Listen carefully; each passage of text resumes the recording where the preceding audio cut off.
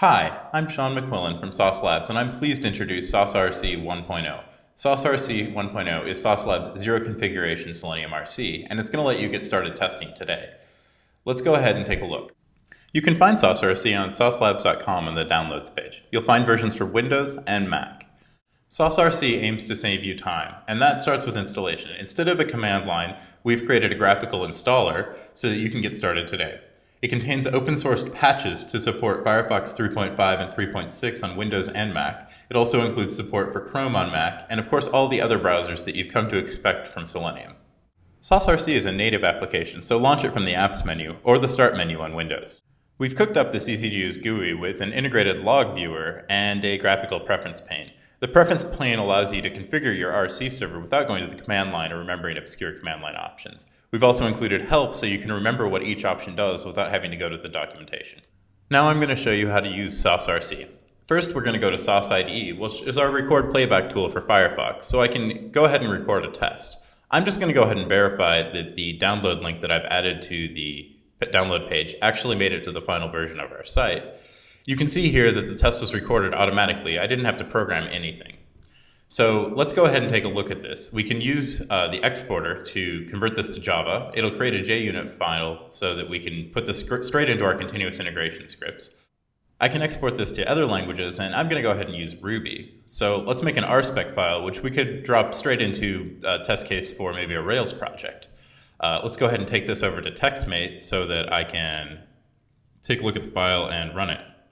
So once we save this, there's just one thing we're going to need to change in the file. The URL is currently pointing to change this to the site you are testing. We should change that to saucelabs.com in this case, but you'll change that to the site that you are testing. So let's go ahead and run this. You'll see in the background that Sauce RC will launch a Firefox and run the test that we just recorded. We could run this back in Safari or Chrome, or on Windows we could be running this in Internet Explorer of any version. That test ran correctly, but we couldn't see what was going on. So let's go ahead and set single window mode in Sauce RC, and without ever going to the command line, change the configuration and run the test again. Sauce RC will save you time locally, and our cloud service will save you infrastructure as well. Go to saucelabs.com and sign up for an on-demand account. On-demand is our subscription service that you can buy subscriptions for 5 cents a minute, or you can buy prepaid plans at the prices listed on our website.